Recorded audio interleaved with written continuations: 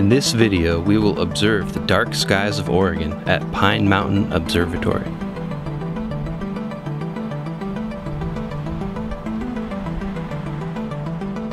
We will learn about the observatory and some of the space objects that we can see from it. All images in the video were shot from Pine Mountain. The telescope images were provided by Pine Mountain Observatory and University of Oregon.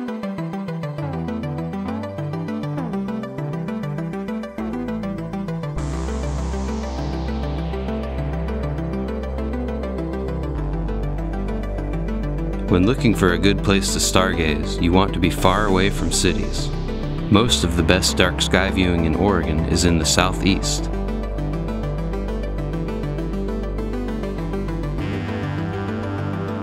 The journey begins at the nearby city of Bend in central Oregon.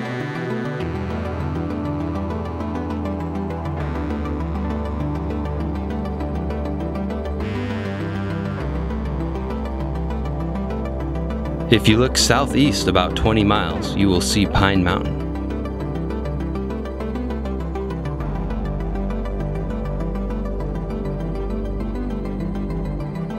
The mountain sits at about 6,500 feet elevation and has a few different peaks.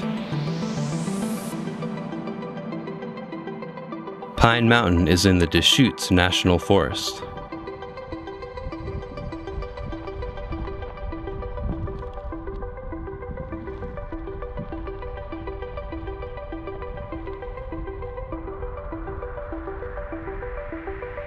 At the top of Pine Mountain is an observatory with 4 different telescopes.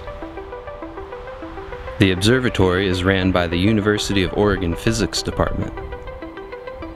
Advanced astronomical research takes place here, as well as education to the general public. The observatory is open to the public on weekend nights from late May to September.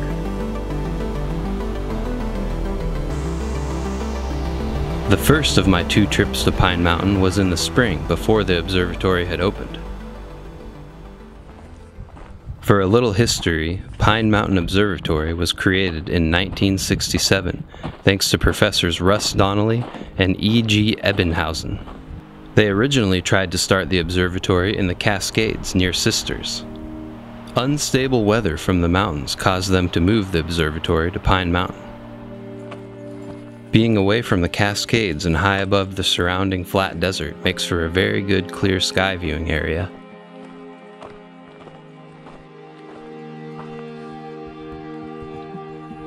The 4 different dome telescopes are 14, 15, 24, and 32 inches. Like most, these are reflector telescopes, which use mirrors to gather light from the sky. The mirrors are curved to gather all rays of light into a single point that you can see in the viewfinder. The largest building houses the powerful 24-inch telescope. This was the first telescope installed at Pine Mountain.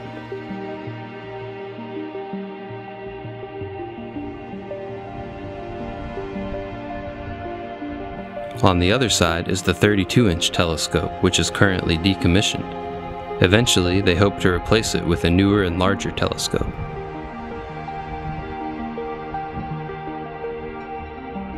Behind it is the small but mighty Robbins telescope.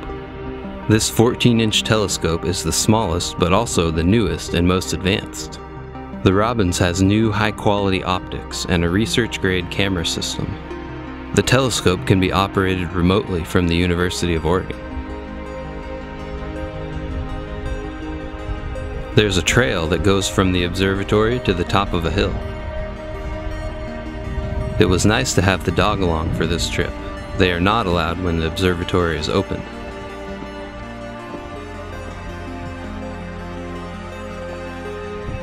At the top are 2 rock shelters.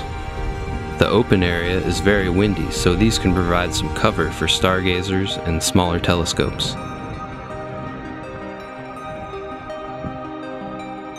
This is the highest point near the observatory, but not the actual summit of Pine Mountain.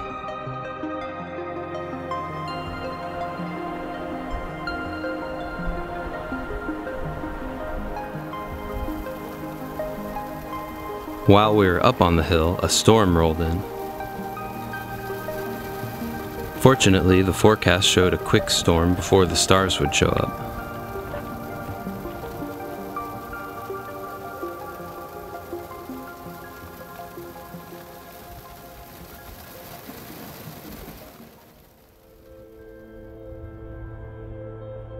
Pine Mountain has a campground and primitive camping available on forest roads.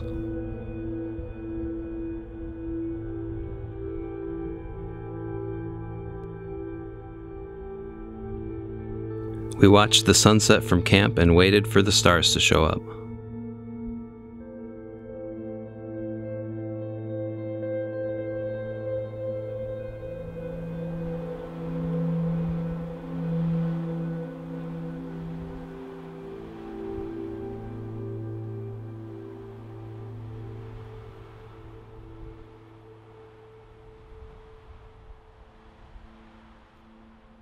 The best time to go stargazing is during or near a new moon. New moons occur when the moon is between the Earth and the Sun, causing the moon's light to face away from us.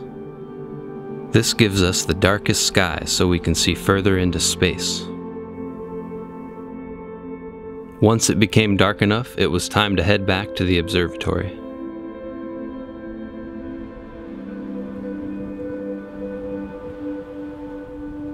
With telescope operations closed, I was the only person at the observatory.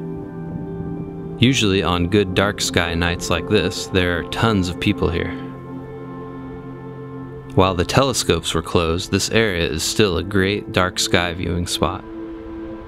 The observatory domes provide a very interesting foreground subject for star photos.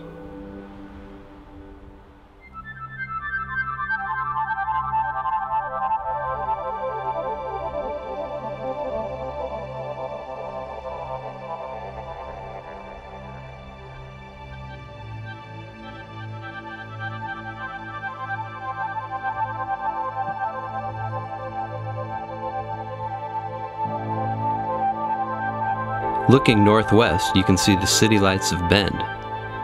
Because of this light pollution, the best dark sky viewing is in the opposite direction to the east.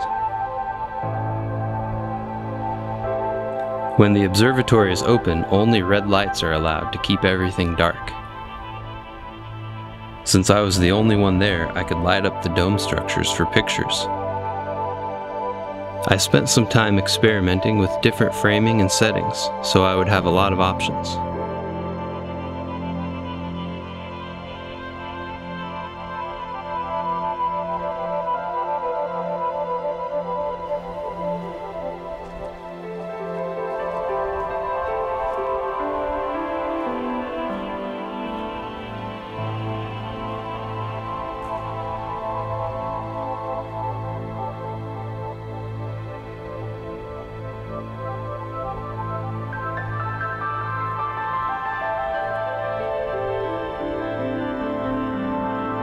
One of the easiest to spot constellations is the Big Dipper. This can be used to help with navigation.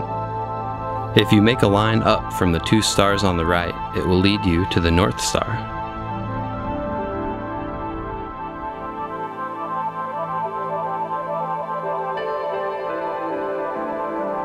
In addition to public education, the university conducts research from the observatory.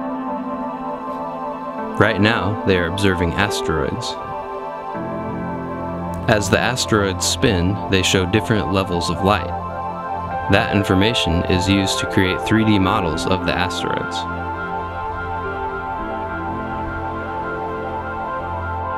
Another visible constellation was Lyra.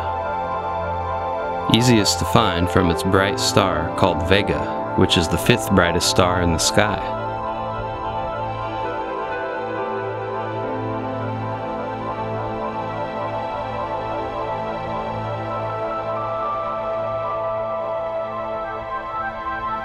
I had a nice time enjoying the empty observatory.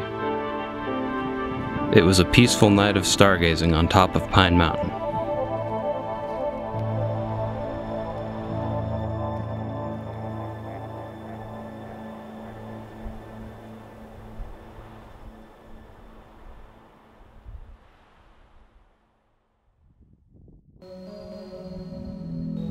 We visited Pine Mountain another time to see the observatory in action.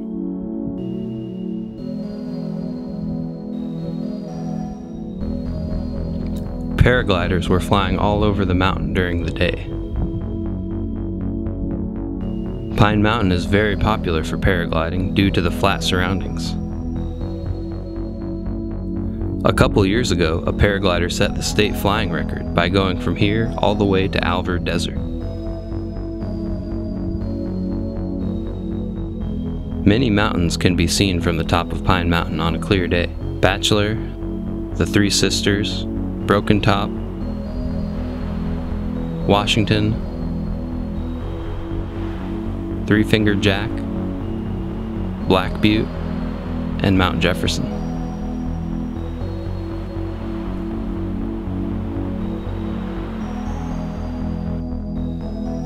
We set up another camp, enjoyed the sunset, and waited for the stars to show up.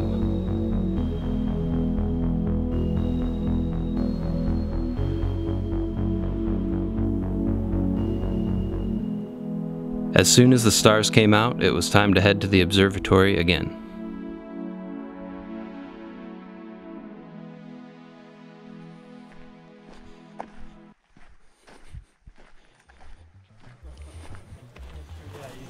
This time, the observatory was packed. It was a clear summer night with a new moon. The grounds were full of people, cameras, and telescopes. While the observatory is open, only red lights are allowed. This is so our eyes can stay adjusted to the night sky. The first telescope image is of the Trifid Nebula. A nebula is a giant cloud of dust and gas. Some are formed by dying stars, while others are regions of new stars. You can look through a couple different telescopes around the observatory. There are guides that will explain and show different objects in the sky. One of the most visible planets is Jupiter. It gets more light than most planets, so it can be seen by the human eye. It has 79 known moons, a few of which you can see in this image: Io, Europa, Callisto, and Ganymede. There were many options to view the sky, from large telescopes, smaller ones, cameras, and simply using your own eyes.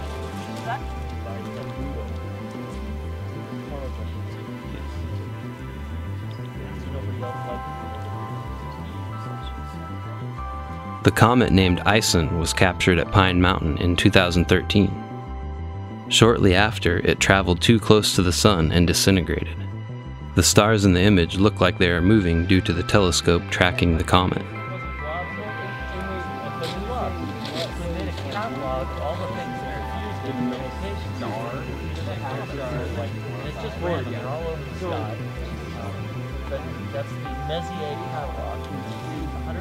M55 is a globular cluster inside our galaxy. These are spherical collections of thousands of stars. This is part of the Milky Way galaxy, but its distance from Earth is over 17,000 light-years.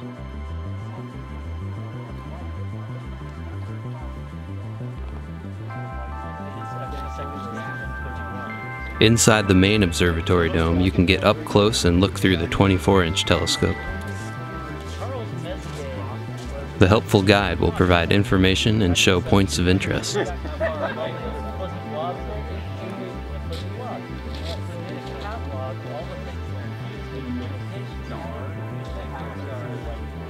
One point of interest is M51, the Whirlpool Galaxy. This is a spiral galaxy much like ours. The blue color is younger stars, while the yellow color indicates older stars. Below it, you can see another galaxy slowly passing by.